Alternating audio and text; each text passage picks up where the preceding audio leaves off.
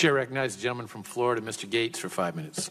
Thank you, Mr. Chairman. Director Wray, I am in violent agreement with the statements you made after this report was published, that nothing in the report impugns the patriotic work of the FBI employees who are serving in my district and around the world, and this mess in Washington has nothing to do with them, and I want to make that very clear, and I appreciate your statements on that subject.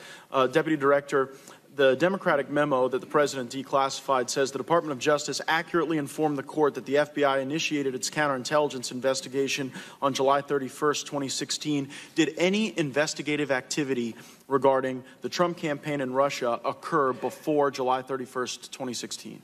Congressman, as you know, we're dealing with the Intelligence Committee on that issue, and Chairman Nunes met with Director Wray and me. I received the same briefing that he received.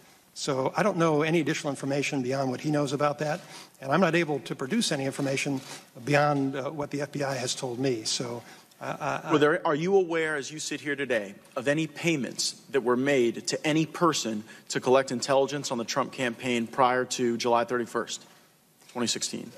No, but keep in mind I wasn't there. I only know what information that we've obtained from the FBI records. Are you, as you sit here today, aware of any efforts to contact Roger Stone that occurred prior to July 31st, 2016? I don't have any personal knowledge, Congressman, but I know that we are seeking to respond to Chairman Nunes' request. I think one thing you need to understand... Same question as it regards to Michael Caputo. I wasn't there, and so I can only answer questions that we direct to the FBI and then have them... You're there now, right? I mean, have you asked these questions of anyone? We have absolutely conveyed all the questions that Chairman Nunes has raised, and I'm optimistic that we'll be able to respond to him fairly soon. You could understand why it would be of tremendous importance to the country that if the Department of Justice has represented to a court that this investigation began on July 31st, and if the fact that you cannot tell me definitively that before July 31st there was not intelligence collected on the Trump campaign, that is something of great interest to us. Congressman, I think you should understand that there is nobody more committed to rooting out abuse and misconduct than I. We talk with the FBI.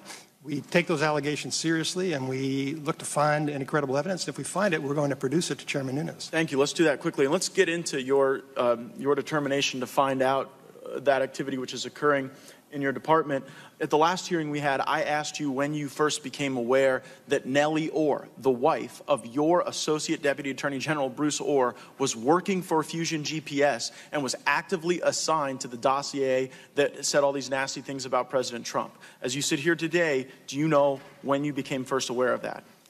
I believe it would have been sometime in the fall of 2017. As I think I told you last time, Mr. Orr was never working, to my knowledge, on that Russia investigation.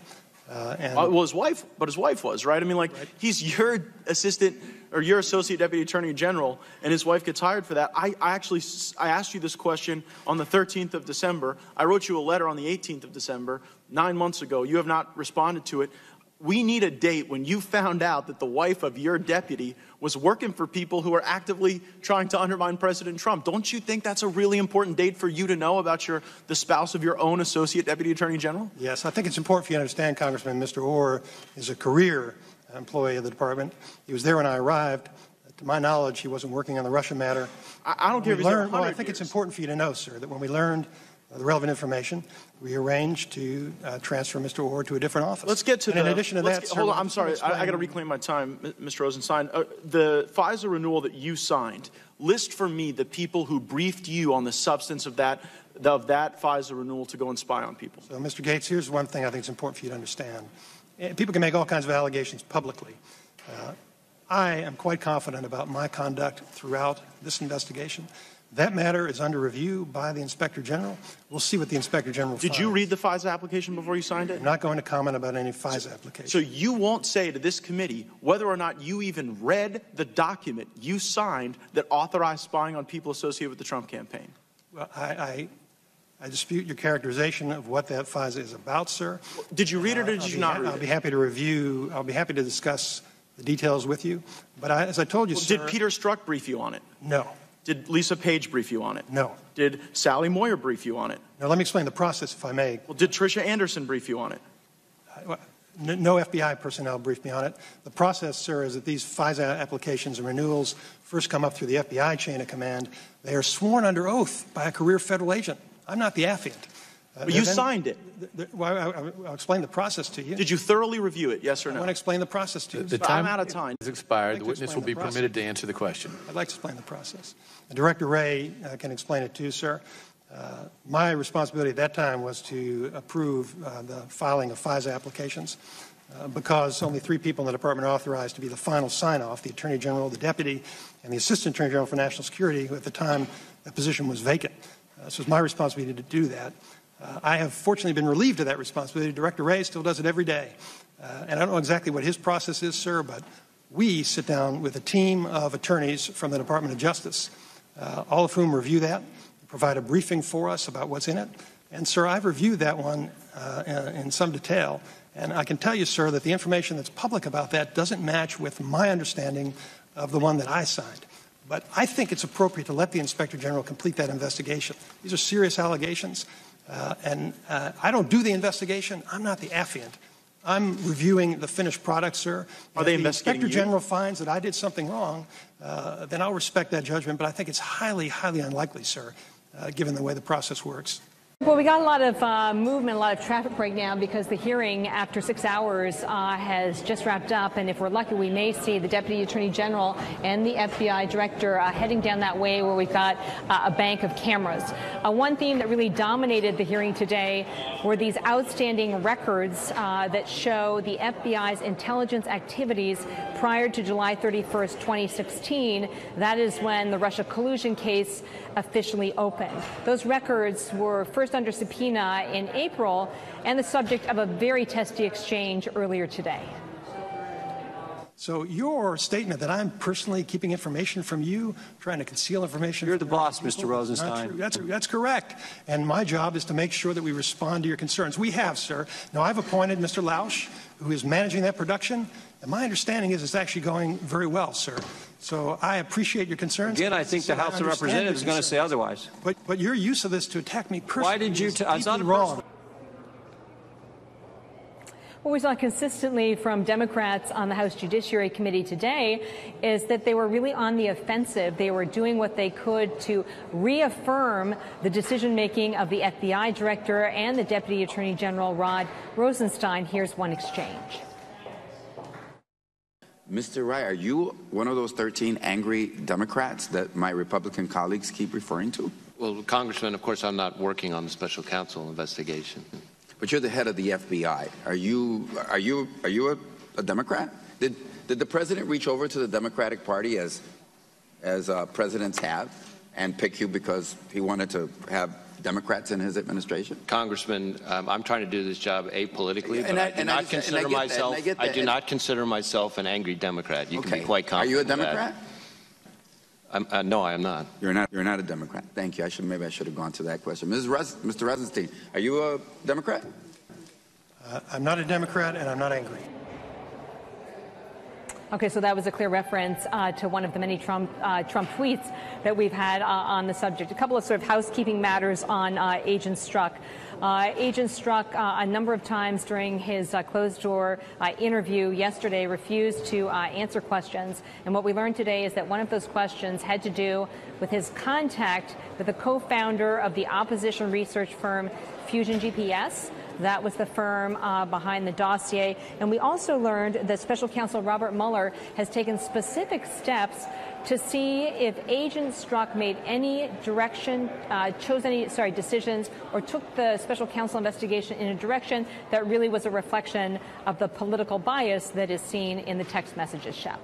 Catherine, in the middle of all of this, it's my understanding the House Republicans passed a resolution. That's right. This is a non-binding resolution. It calls on the Deputy Attorney General to provide the remaining records that are sought by these 3 committees, House Judiciary, House Intelligence, and House Oversight. That was a vote, 226 Republicans to 183 Democrats. One of the sort of testy moments in the hearing came with Congressman Darrell Issa, and he asked the Deputy Attorney General, look, if we go forward on contempt and we want to pursue it in the district court in Washington, will you throw up any roadblocks? And here that is.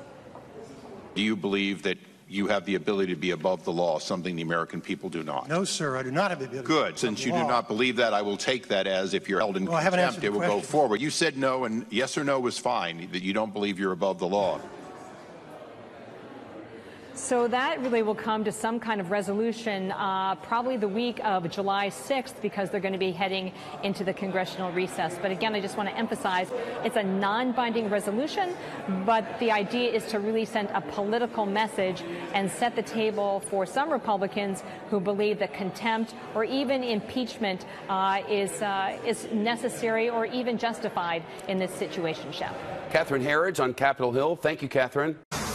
So we are about 20 minutes away from the start of this House Judiciary Committee hearing room with Christopher Wray, the FBI Director, Rod Rosenstein. They'll be in there a day after the anti-Trump agent from the FBI, Peter Strzok, faced 11 hours of questions from Republicans.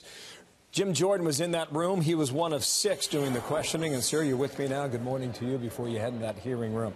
I was a bit surprised by John Ratcliffe's commentary there a moment ago. He said Peter Strzok did not help himself, and Peter Strzok did not help Bob Mueller. What happened there? Yeah, very true. Well, we can't get into all the details until the transcript is released, but I will tell you, when Mr. Ratcliffe was questioning Mr. Strzok yesterday about the day he was kicked off the Mueller team, about the day he was fired, frankly, and what took place in that very short meeting, I think John is exactly right. It doesn't help Peter Strzok, and it certainly doesn't help Bob Mueller. Wow. Does it make you wonder? Well, I mean, I just can't get into the details until we release the transcript. Okay, all right. Well, we'll be patient on that because we got a hearing coming up, and the story's going to take on a new flavor here in about 15 minutes. Do you wonder if Peter Strzok's going to testify publicly now? Because the members of your committee say it will happen in July, within 2 weeks. I'm wondering whether or not that happens now. Yeah, I think so, and I think a subpoena is needed, because if he said it once, he said it dozens and dozens and dozens of times yesterday when he said, on advice of FBI counsel, I can't answer that question. I'm going to ask Mr. Rosenstein today, why did you and Mr. Wray tell Peter Strzok not to answer our questions? I mean, we asked questions that were totally in the scope of the Russia investigation when the FBI was still doing it. In other words, before May 17th, 2017, when Bob Mueller was named special counsel, and Mr. Strzok refused to answer those questions, and each and every time it was on advice of FBI counsel, I can't answer that question, which he can answer it. It's just some rule the FBI has that they're not going to let Congress get that information while there's supposedly an investigation, while there is an investigation going on. Okay, all right, just slow it down just a second. What do you think you conclude right now from 11 hours of questions and answers? The conclusion, I think, is simple. There's a resolution on the floor today telling Mr. Rosenstein, you got 7 days to turn over to Congress what we've subpoenaed and what we've asked for. Yesterday was just a continuation of the Justice Department not giving Congress, a separate and equal branch of government, the information we are entitled to get answers for you and the press, and more importantly for the American people. So that's the problem, and that's what Mr. Rosenstein is going to have to answer for, and Mr. Wray today in our hearing. Okay, so they may comply with your documents within a week. Let's see what happens there. But address this tweet from the president. Yeah, one hour ago. This is what he said about Peter Strzok. Peter Strzok worked as the leader of the rigged witch hunt for a long period of time. He got it started, was only fired because the gig was up. But remember, he took his orders from Comey and McCabe, and they took their orders from you-know-who, Mueller/Comey best friends. You see the implication there. Is he right about that? Peter Strzok was the lead agent on the Clinton investigation, lead agent on the Russian investigation, went on Mueller's team, kicked off Mueller's team, and would not answer our questions yesterday. Department of Justice will not give us the documents we've requested and the documents that have been subpoenaed. That is the problem. That's what Mr. Rosenstein and Mr. Wray are going to have to answer to in just a few minutes when we start the hearing. That's why it's so important we get this information, so we can get answers and find out exactly what took place. Do you believe the Mueller case has been blown up by what you've heard in the last 24 hours? Yes or no? I think you have to question it. I mean, look, I've always said let him finish his investigation. We'll go from there. But I want the information. There's nothing that says Congress can't do an investigation, can't get all the information at the same time Mr. Mueller's doing his. This is just a rule the FBI has and the DOJ has. Let us do our investigation, too. After all, ours is a constitutional duty to get answers for the American people. Allow us to do that, Mr. Rosenstein. And that's, again, the questions that I'll be asking, and I'm sure many other members will be as well. I'll let you head inside. Thank you for taking a moment with us today. Jim Jordan, the Republican from Ohio. That hearing begins in moments. Thank you, sir. Republican Congressman Chris Stewart, a member of the House Intelligence Committee. This got really chippy today, as we say in hockey. What are the points of news, the headlines that you're seeing here? Well, it did get chippy, and it should be chippy. Oh my gosh, can the FBI or DOJ make it any more frustrating? Can they make this any more longer and painful than they have? And it's completely unnecessary. So there's a number of lawmakers, myself included, who for a long time have been saying, look, we're not asking for something unreasonable here. We're asking for just pure accountability, that we have a responsibility to provide the American people. And yet, like I say, it's like a death by 1,000 cuts to get Mr. Rosenstein and unfortunately Mr. Wray in some cases. You know, Congressman Stewart is, and you and I have talked about this before, but now it's full front and center. You've got Rosenstein, you've got Wray. I mean, you know, Wray is somebody the president supported. Why is it so difficult? I mean, not to pull politics into this, but just negotiating document releases and FISA applications. Why is it so hard? Well, I think at the end of the day, and this isn't very difficult, at the end of the day, it's because they are embarrassed by their activities. And in some cases, I think they're trying to obfuscate or to at least make it very difficult for us what we believe is actually, in some cases, illegal activity. And that's just the simple explanation, but it's also the truth. And let me give you a real quick example of that. I mean, just one example. We had some material provided to us, a page and a half or so was redacted for issues of national security. And then when we finally get that information, it's about paying $70,000 for a conference table. It had nothing to do with national security. It was just embarrassing to them. That's one small example, but it's not an important example. The far more important examples are these meaningful questions about how they conducted their investigation, and yet they hide and they delay, and it's kind of like hide the bunny. You know, we'll give you 880,000 pages of documents that Mr. Rosenstein mentioned today, when we really only want a few hundred. And they make us, you know, burr our way through all of this other material, again, as a way to say, yeah, we've complied, but make it impossibly difficult for us. So there are a couple of things going on here, and you know, as we talk about what is at stake, you've got a political party that paid for opposition research with the company that had some interesting ties to important people at the DOJ, a wife of a member, so on and so forth. You've got an FBI, 2 agents with their hands all over a couple of investigations. One, the Hillary Clinton email investigation. Did she get special treatment because of what they were carrying out? And also their text messages going back and forth, showing us clearly that they had a plan to keep the president out of the White House. So as we watch this today, what do you want to see asked? I mean, I know you're in House Intel, and you guys are perched watching the Judiciary Committee today. What are you watching for? Well, there's a couple things. One of them is, you know, that we've been told again and again and again that this inquiry into the Russian supposed Trump collusion started at the end of July. And if that's true, then let us understand this. Did you run informants into the campaign previous to that? Because there's certainly indications that they did, and not just one, but perhaps several, maybe even many. And if you were doing that previous to July, on what basis were you doing that? Show us the evidence. Show us the concern that you had. And that's the thing that we're focusing on now, and that's very important. For one thing, does it show that they've been honest with us?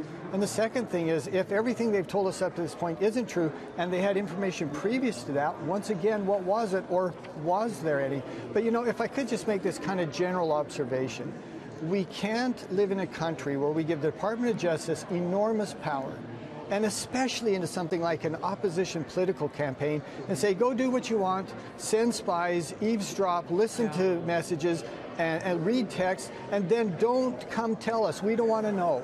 No one wants to live in a country like that you would give them that kind of power and no accountability, especially, like I said, into a political campaign, a presidential campaign.